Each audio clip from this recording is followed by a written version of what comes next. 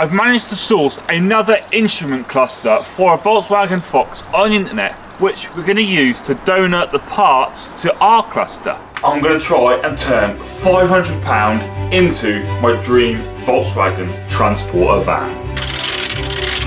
Fingers crossed, the Lupo is about to go. I have just had the most unsuccessful car sale or purchase ever. That's a wrap on the little trailer jobby. It was definitely a little stepping stone. We've now ended up with some airlift suspension to try and make the next bit of money. Bought ourselves a VW Fox. Oh no. Our first attempt at fixing the screen was to change the ribbon that soldered between the motherboard and the screen itself. Replaced it back into the cluster and, well, it didn't actually work. It hasn't fixed it. Oh. After all that, I can only think that this means one of two things. Either we haven't aligned the stripes up with the motherboard when we've re-soldered it back together, or the LCD screen is actually at fault and we should have changed that and not just the connection between the two. So I guess we're going to have to go back to the drawing board for this one. Let's strip this thing out together and we'll have a little chat. So, why am I doing all this? Well, to be honest with you, I'm a bit mad because, well, it's quite obvious I could have gone out and got some finance. Put a bit of money down, a bit of a deposit, got some finance, and then I could have quite easily got myself my transporter that I wanted. So why haven't I just financed it? Well, obviously finance is easier. I could have quite easily put a deposit down, saved myself all this hassle, paid a bit of finance, and then, well, I would have had the car I wanted without having all the aggro. But something clicked.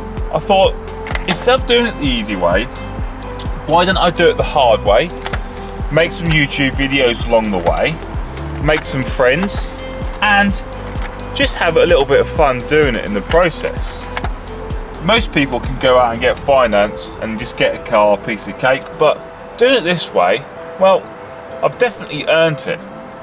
Another reason as well, which has given me the sort of motivation to take on this journey is, I don't know about you, most young lads growing up, even adults who are into cars, have watched Mike Brewer and Ed China on wheeler dealers fixing up cars, buying, restoring and selling.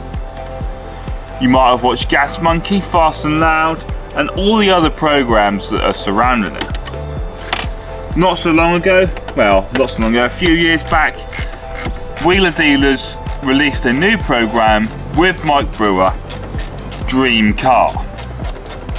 And they were doing a similar thing. They were taking someone, random person who had a dream car. They took their current daily driver and whatever funds they had, and they tried to trade what they had into that person's dream car. Which is sort of where I've got the idea from. I know I'm not original and lots of people have done this, but I just thought it was a cool thing to jump on with and try and give it a go myself, really. Now we're going to have to lower the steering wheel and hopefully, try and get the trim tool. Oh, maybe not. The dashboard will just pull away like that. Nice and easy. And then we've just got the little T25 screw in the top to remove the actual cluster.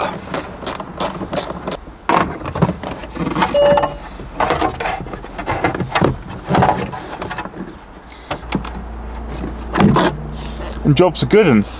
We now need to get on with stripping the donut cluster apart to get the LCD display out of it. Now, obviously, you need to be careful with this because I don't want to damage the LCD screen when we take it out. But the actual plastic casings and things itself around it, I'm not too worried about. It has already got a crack in it, and well, I don't think there's anything on it that's any use to us other than the LCD display. So I am just going to snap off all the clips just to make this thing a bit quicker to get apart, really. I've got so much riding on this being able to fix our little problem, because if I can't get this fixed this way, we're either going to have to sell the car without a working display, which is going to put off potential buyers, and the only alternative to getting this fixed is sending it off to a professional, paying in the region of £125, and that just really isn't a financial option that we can take. But we've almost got the screen removed now. Obviously, like I said, I'm not being as careful as I should be, because all we care about is the gold, which is that LCD display. Once that's removed, we can crack on with the next stage. Here we go. Now we've retrieved the little LCD display, we can go ahead by stripping our cluster apart. Obviously a little bit more careful than we did with the last one, and then start the process of getting the new screen soldered in. Bottle of vodka is out again for take 2. I think if this doesn't work, I might end up drinking it, because if this doesn't work, well, we're going to have to try and sell the car with no instrument cluster, and that is really going to put people off if they can't see the mileage of the car. So cross your toes and your fingers, and hopefully we're about to have a working LCD display in our little Fox.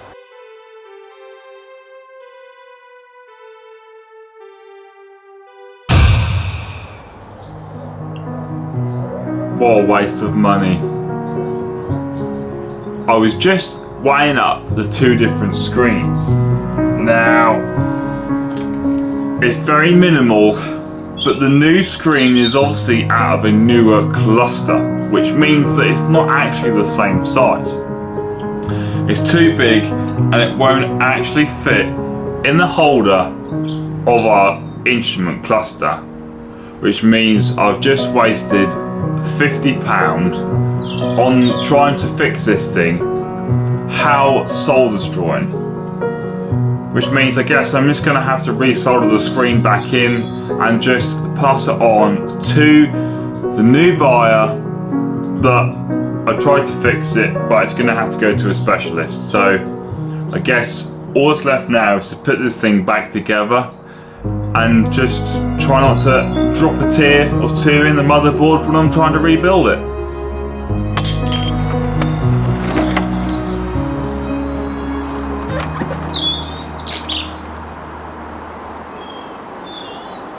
Now,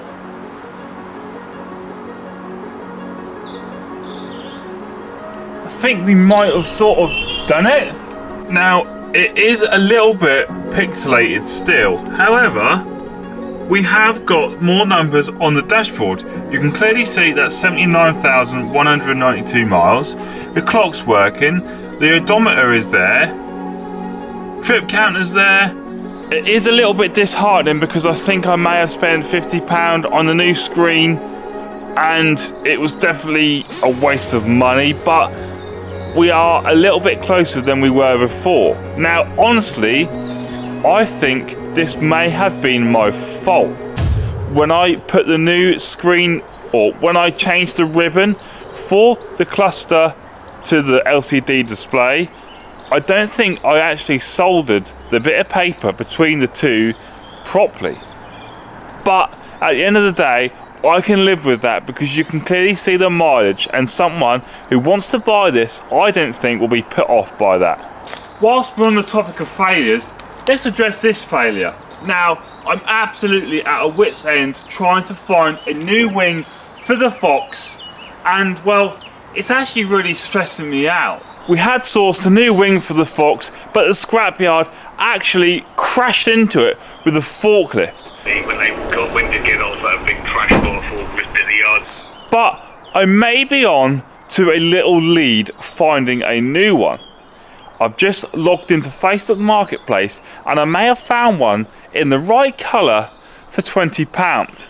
The only drawback, it's in Bristol, so I may have to pay a little bit of a shipping cost. But fingers crossed it's in good enough condition and in a good enough colour to be able to match it to the Fox, saving us absolutely loads of money. Here it is then, so £20 VW Fox wing. It looks a little bit like navy blue, but I don't think they made one in that colour. And it's up, it's in Bristol, for £20.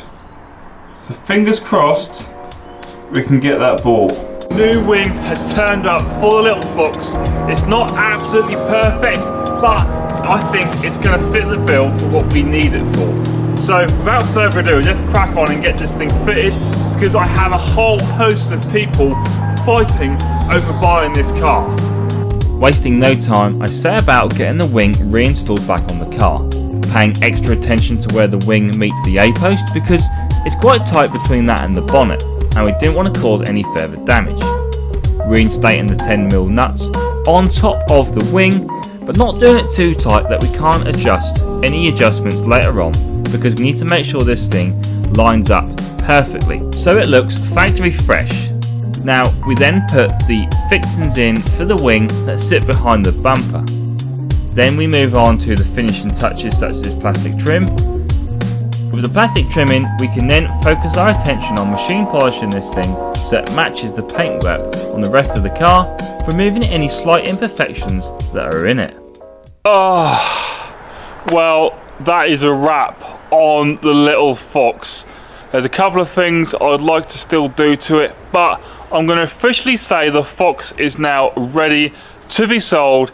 I've got somebody coming to look at this thing at 4:30, and fingers crossed, I've got a feeling they're going to take it.